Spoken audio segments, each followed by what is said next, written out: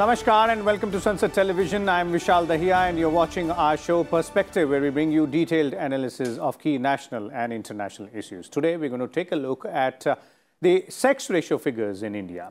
Now, the latest National Family and Health Survey, that is NFHS 5 fact sheets of which were released recently, has indicated a positive growth in the sex ratio in India. As seen from the NFHS 5 data, for the first time since independence, the number of women in India have surpassed the number of men, which is unprecedented. India now has 1,020 women for every 1,000 men.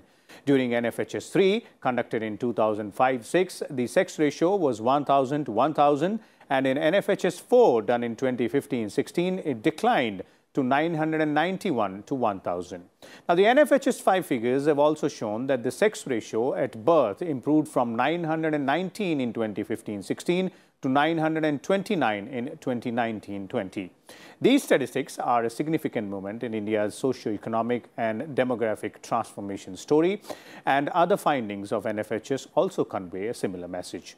In today's episode, we will discuss and analyze all aspects of these figures, how this was achieved during all the past 7 to 8 years, and what all needed to be done to sustain this movement further as well, and the other aspects of these statistics and figures.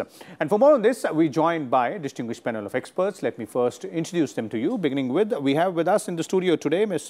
Poonam Mutreja. She is Executive Director of Population Foundation of India. Welcome, ma'am, to Sansad Television. We are also joined by Dr. Aparajita Chattopadhyay, Professor at IIPS Mumbai, and Mr. Shankar Agarwal, former Secretary with the Ministry of Women and Child Development.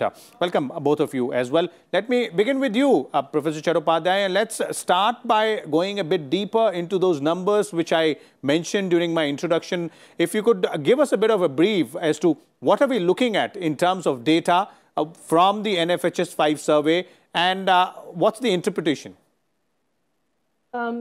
Thank you very much for having me here and discussing on a very pertinent topic. I have two very clear points here. Number one is about the overall sex ratio, and the second is on sex ratio at birth. Overall sex ratio, definitely whatever you have spoken just now, NFHS indicates improvement, but we should not derive to a very happy conclusion that things are, we have done. I mean, we have done enough. Because I think census is the right statistics that can give you overall sex ratio. NFHS is meant for something else. And throughout NFHS, it is not just NFHS 5, NFHS 4 as well as NFHS 3 shows that overall sex ratio is at the higher side compared to census. Okay. And it is meant for women-child health indicators. So we should not come to a very strong conclusion that it is beyond 1,000. Yes, I believe that next census will show some improvement, but it may not be 1,000 or beyond 1,000. Okay. And the other aspect is about sex ratio at birth. It is a very important indicator from a gender perspective. And usually it hovers around 109 to 110 male births or boys per 100 girls in India. And NFHS though shows a bit improvement in this respect also, sex ratio at birth. But we should not draw to a conclusion that we have achieved everything, because normal sex ratio at birth is generally 105. Okay. We are in a very, gender discordant side, and we should continue our program in a full-fledged manner to improve the status of women, and there are many other aspects in which we can improve their status. Okay, we'll come to those aspects as well, but let me bring in Mr. Shankar Agarwal here also. Mr. Agarwal, would you agree what Professor Chattopadhyay is pointing out, that yes, these numbers do indicate a positive development, but we should not be content, with the fact and start patting ourselves on the back that yes, we have achieved what we set out to achieve. We will have to sustain the momentum here, and we'll have to look at the larger figures also coming in from the next census. I would like to use the word complacent and rather than saying that contended. You see, though these numbers are very preliminary and indicative only, but these numbers do indicate a very, very significant trend. And that is that our sex ratio is improving in favor of women, one, and even at the birth, things are improving. And that means what? That there is awareness, a positive awareness about the girl child. Instead of taking them to be a liability, now people have started taking care of them because they feel they are not liability and they may be an asset. And if asset can be given some value, some additional value, they can prove to be an extremely good and valuable asset for the society. Okay. Second, it also indicates that the level of education is also improving among the society. So that means awareness, and secondly, the education. And third, it also indicates that the measures and the policies undertaken by various governments have also fructified in this positive direction. Okay. We should not be complacent on these numbers, but yes, it's an occasion to be happy. Okay, okay, and we'll look at what needs to be done there as well. But let me first bring in Ms. Poonam Mutreja here. Ms. Mutreja, you know, would you agree, and it would be right to say that the tide is finally turning when we are talking about the sex ratio? And obviously, complacency should not be allowed to set in. But your interpretation of these numbers from the fact that there has been a positive moment. There's no doubt that we are seeing a positive trend. I won't say turn the tide, but we are seeing a positive trend. The numbers that we have seen at birth, which is compared to the last NFHS from from 919, we've reached 929, which is a good trend if this is correct figures.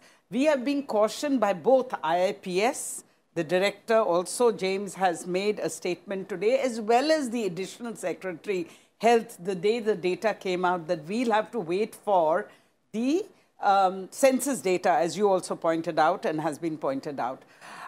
In a country, see, the reason I am waiting more for the census data, and it's then that I will say this is a definite trend, is because India is a country where there's huge son preference still. Yes, there have been some good schemes. There have been, you know, the slogan, Beti Padhao, Beti Bachao, has been a very positive slogan. Then the Ministry of Women and Child Development, where Mr. Shankar Agarwal was the secretary, has taken a lot of measures. There's no denying that, and positive measures do always have positive impact. So I am not discounting that there must be some impact, but there's also the fact that we have son preference in India. And, you know, as fertility has declined in India, sex ratios have gone adverse because people are having fewer children, but they want definitely a son. Okay. And sometimes more than one son. All right? So in a society like this, I would love to declare patriarchy has been smashed and son preference has gone if we can prove through census, which is a very robust data. So is NFHS, but NFHS is not designed for capturing sex ratios fully because it is a household-based survey, while census is a population-based survey. And as Professor James, the director of IIPS, said in a statement in the last few days, because it's a household survey, they could not capture men in the army, you know, armed forces. They could not capture people living in hostels. People in the army, and it's mainly men. People in hostels, then institutions, including people who live on the streets. So homeless people. Now, these are primarily men. So I think somewhere there, the population base we've got confused, or the numbers have got confused. So let's wait for the census data. But in the meantime, I would like to say that we should be encouraged. If this trend has started, we should make even more efforts. Indeed. In value of the girl child. We need to keep girls in, we need to keep girls not just in school. We need to take our girls to colleges, higher education, and we need to create jobs and create a climate and environment. A value for girl will also come. Why do people have boys? They say when we are old, they will look after us. They will look after incomes. Two other points I'd like to mention, which could have, which definitely would have led to a positive trend. You know, the aspirations of Indians have changed, especially thanks to the media. You all, you know, you're reaching the media dark areas where now the other half knows how the better half lives.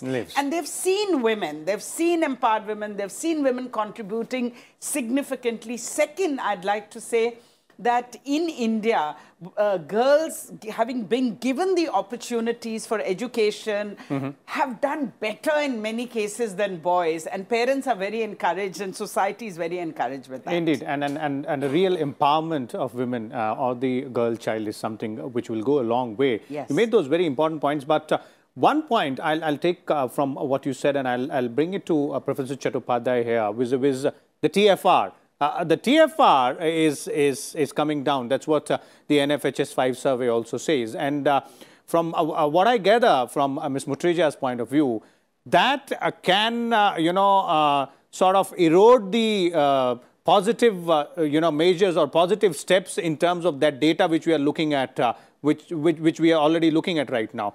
Is that possible? How will we tackle that also? Yeah, thanks for this very interesting question. We have published a paper in 2012 where we have really indicated that with fertility decline, there is a huge chance of sex selection and distortion of the sex ratio at birth. Because if you look at the states where fertility is actually declining now, they all have son preference. So they want to fit at least one son within 2 children.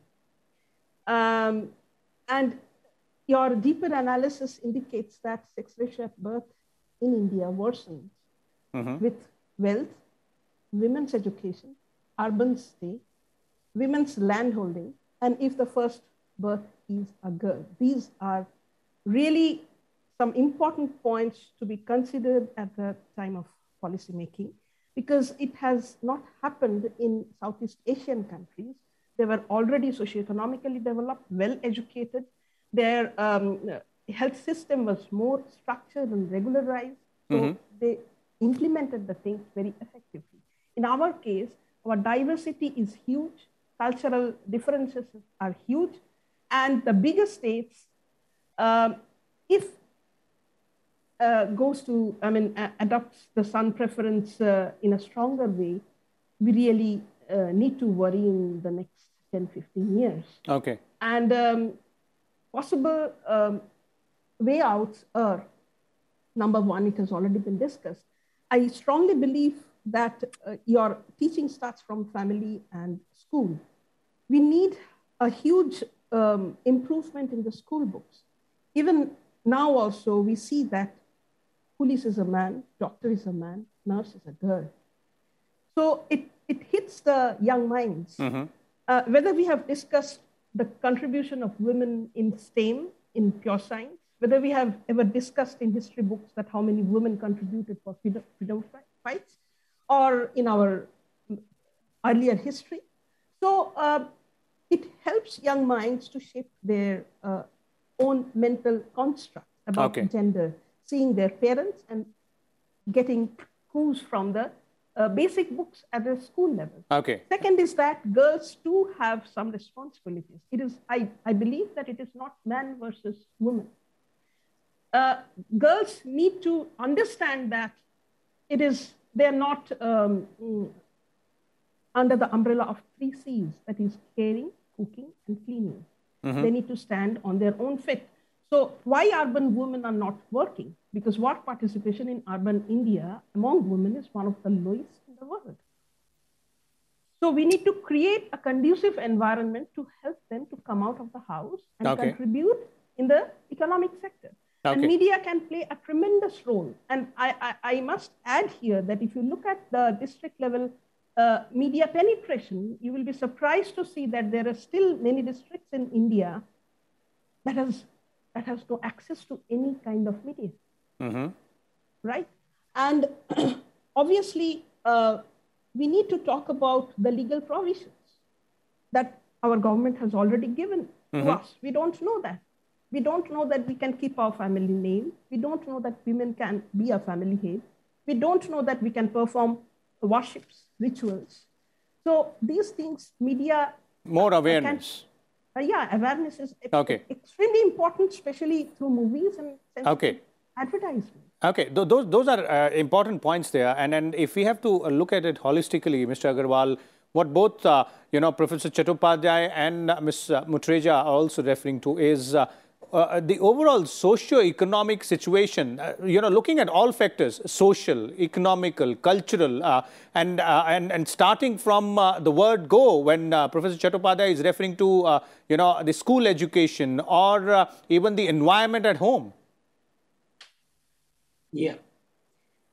Again, there's no doubt that if you really want to add value to women and to girls, and if you want to really empower them, the first and the foremost step is to empower them with good quality education. Unfortunately, in this country, our emphasis has been on literacy and not on education. And if we are able to impart good quality skills and good quality education to our girls, they, as Ma'am Mutreja said, they would be extremely valuable to the society. There's no doubt. And when I say valuable to the society, they'll be valuable to the household as well, to the family as well. So first and the foremost is we got to focus on good quality education. What is happening today in the name of education, the entire focus is on acquisition of knowledge and not on application of knowledge. Knowledge can always be acquired through books and through a whole lot of other things. But we should be able to apply that education. We should be able to add something new to the existing pool of knowledge. And that can be done only by improving the quality of education. Okay. Second is to take care of their health. We got to emphasize on the health of every girl, child, and girl. The moment we do that, once we are ensuring that they have got the right kind of physical and the mental development, they will have immense potential. And as somebody said, the job opportunities. You see, today, not many women are finding good quality jobs, suitable jobs for them in the urban area as well as in the rural area. We got to create a situation where they can work without fear and with comfort, number one. And number two, we must create good quality jobs and not like only Silai, Bunai, Kadai kind of thing, very low level kind like a nursing academy. But today, if you talk to any average girl child of class 5 to class 8 and ask them what they would like to become when they grow up, most of them would say they would like to be either a doctor or a teacher or a police officer or an administrative officer or an engineer or a scientist. They would like to be even the pilots. And those are the aspirations which should be fulfilled. Absolutely. So that means things are changing. The mindset is changing.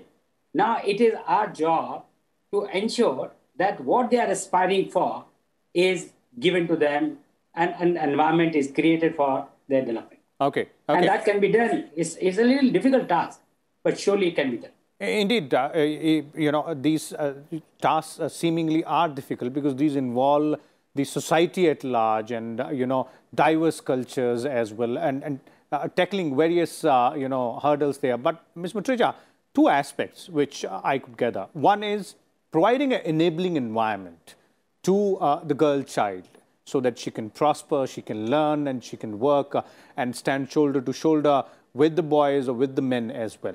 The other aspect, as Professor Chattopadhyay pointed out, is awareness as well. A woman or a girl should also be aware as to what her rights are in the society in that country, and economically as well, not only, socially. So while we have school education, our school education has to include an empowerment approach, making girls feel confident of their future, their capabilities, abilities. When girls don't have, why do girls leave schools? One reason they leave is that they do not have toilets in schools. Toilets have been created, but just creating a toilet is not enough maintenance. The minute a girl reaches menarche, there is a good chance she will leave school because there isn't the menstrual hygiene management. So we have to look at all these details. So young girls, retain them in school. Then we have to work on ensuring that early marriage doesn't take place. We have to eliminate it. You know, 1/5 of girls in India today still get married early, below the legal age, which means they also drop out of school. Or they've dropped out of school, so they are sent to... So we have to create enabling environment, as Professor Chattopadhyay said, including teaching gender equality in our textbooks. And it is not a rocket science to do that. And it is very important we not only teach more than the girls, we need to teach the boys. Because it's only when we change the boys' mindset, we bring them up so badly. Socially, we are a country that brings up our children, our boys, so differently. We keep telling the girls what, kuch nahi karo, ye nahi karo, smile nahi karo, bahar nahi jao, cycle nahi chalao. But the boys, we don't say anything to them. Even when our boys go and rape and tease girls and eve tease, the families don't try and protect them. So we have to, society has to change mindsets towards thinking of equality for girls and boys. And this is something the government can't do only for us. The government has put policies in place. The government has put laws in place, the rules in place. It is for the society and individuals to follow them. Exactly. So one place, again, I will agree with Professor Chattopadhyay, the media has a big role to change social norms, question social norms, change behavior. And I'm afraid, you know, if you look at a lot of the serials, they are so regressive in India across television channels. And they make a woman look like a Nagin is the word I would like to use. And they show women as people who just dress up, wear lots. So stereotyping is something which needs to be done away with. Women who dress up and sit at home and have nowhere to go but the kitchen. So we need to change those stereotypes. We need to create opportunities for our women to be able to work. You know, what is the biggest challenge for women, even if there are jobs? Women are leaving the workforce because of their caregiving role. They are responsible for not only giving birth to the child, they're responsible of taking care of the child fully, the grandmother, the mother, the mother-in-law. Where is the role of the men? Where are our men taking responsibility? They cannot take biological responsibility of having a child, but they can take the caregiving role. And finally, you know, whether it is family planning or anything, everything is seen a woman's burden. In fact, even maintaining patriarchy is seen as the change social norms. So what we really have to do is have men and women see each other as partners, and parents have to be educated, and the school teachers. So we need a massive, you know, if we could deal with COVID by changing social norms and behavior, the way we've been able to do. Indeed. Could you have imagined that Indians who spit all over the place will be wearing masks and not spitting, you know, or doing so many other behavior change. So it has given us an opportunity to change social norms and do behavior change and do a lot of education on health, on gender equality, and all of the things that we can then achieve. Okay. Okay, indeed, you know, those are very important points there which you made, Ms. Mutrija, and Mr. Agarwal as well as Professor Chattopadhyay. I thank all of you very much. These are really significant aspects, as our panelists were pointing out, you know. These statistics which we are looking at from NFHS 5 survey clearly do indicate a lot of positive momentum in terms of, you know, the sex ratio aspect, or in terms of bringing that gender equality which we're talking about but the complacency cannot be allowed to set in, as our panelists were referring to, and a lot more work needs to be done, starting from the word go, from the base unit, that is from our houses, from our families, from our schools, textbooks as well, so that it is not just about these figures which we look at, but also in real life, the women are seen equal to men as well. We'll come back again with a different topic. Till then, keep watching Sansad Television. Thank you.